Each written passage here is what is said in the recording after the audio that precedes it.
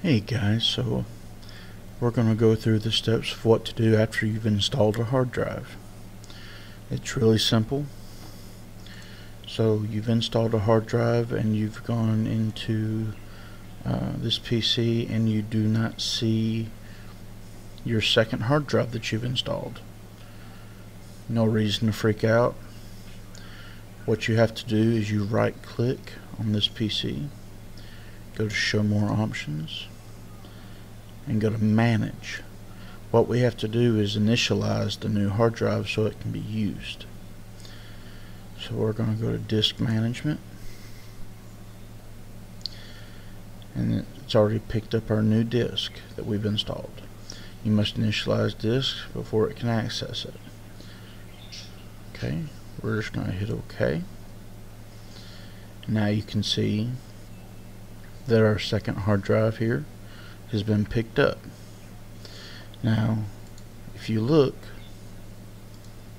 it's still not picked up here, and that's because we need to create a partition on it.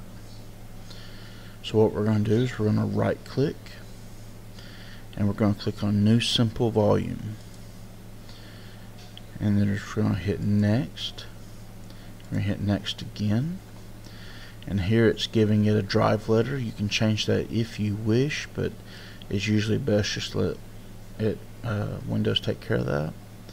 We're going to hit next. These are the settings. You can label it whatever you want to label it. I'm just going to leave it as this since this is just to show you. We're going to hit next, and then we're going to finish. It's been formatted. We have a new partition. It's showing up under autoplay, and if we now go back to this PC, we now see our new hard drive space showing up here.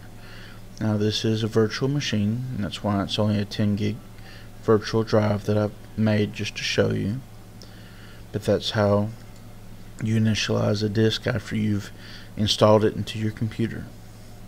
I hope that helps. See you next time.